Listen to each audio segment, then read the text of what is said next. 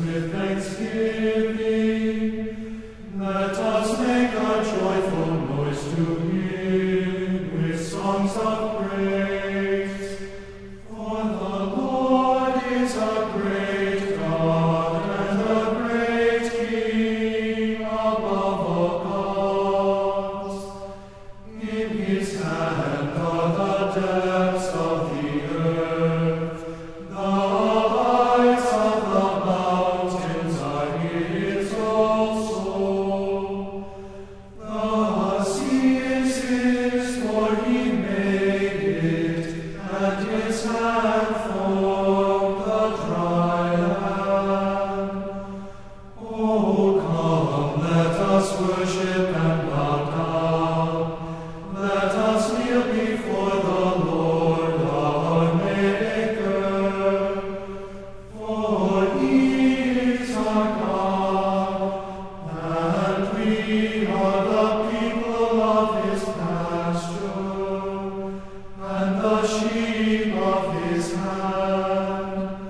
Glory be to the Father, and to the Son, and to the Holy Spirit, as it was in the beginning, is now, and will be forever.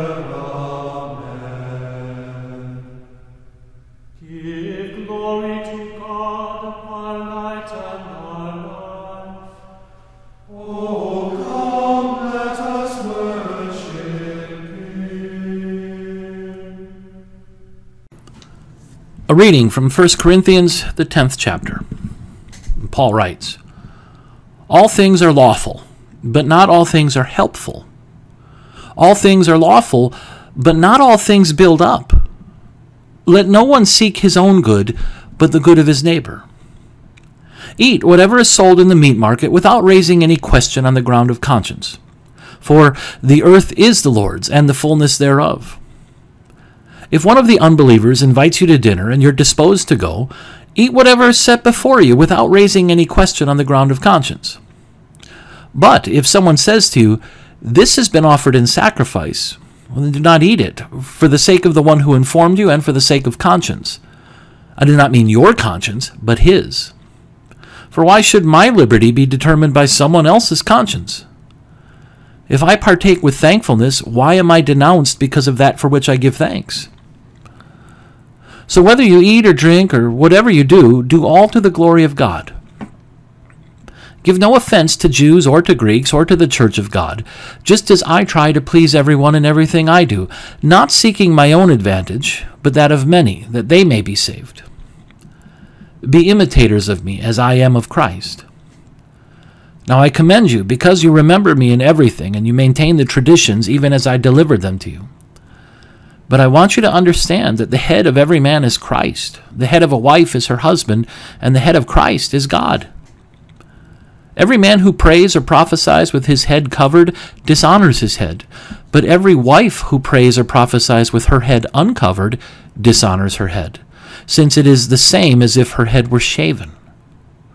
For if a wife will not cover her head, then she should cut her hair short.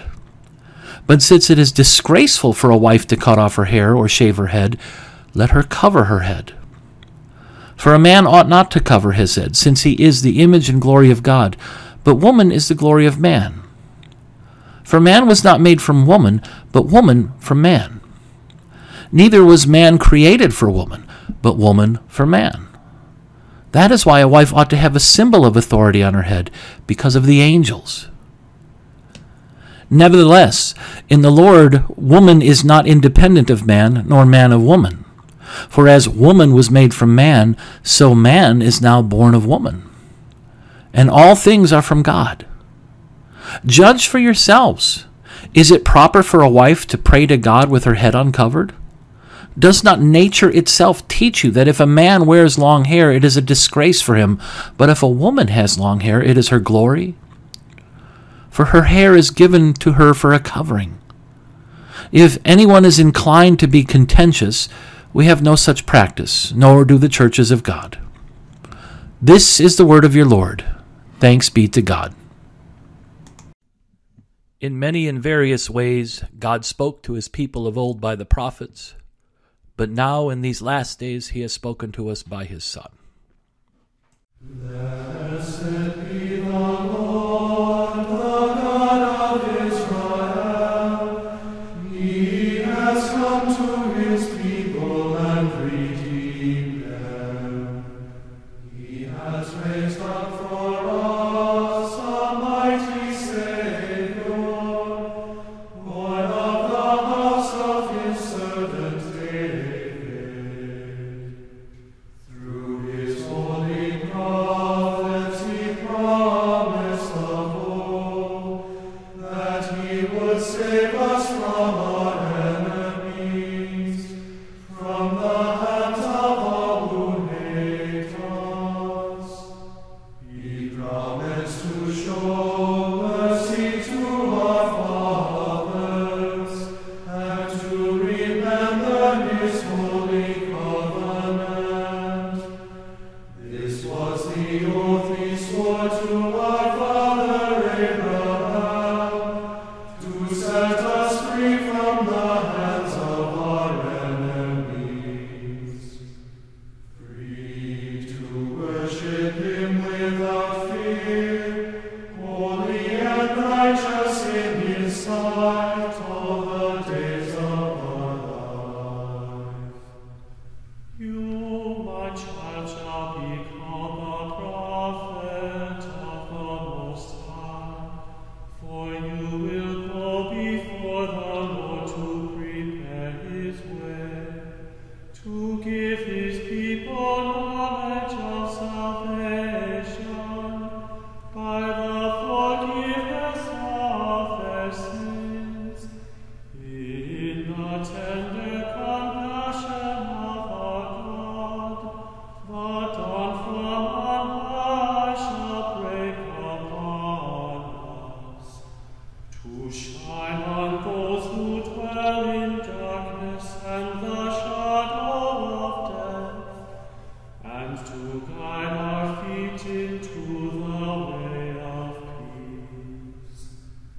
Glory be to the Father, and to the Son, and to the Holy Spirit, as it was in the beginning, is now, and will be forever. Amen.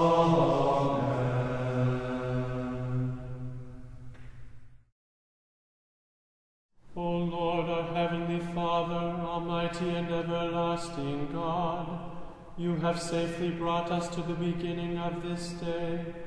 Defend us in the same with your mighty power, and grant that this day we fall into no sin, neither run into any kind of danger, but that all our doings, being ordered by your governance, may be righteous in your sight. Through Jesus Christ, your Son, our Lord, who lives and reigns with you and the Holy Spirit, one God, now and forever. Amen.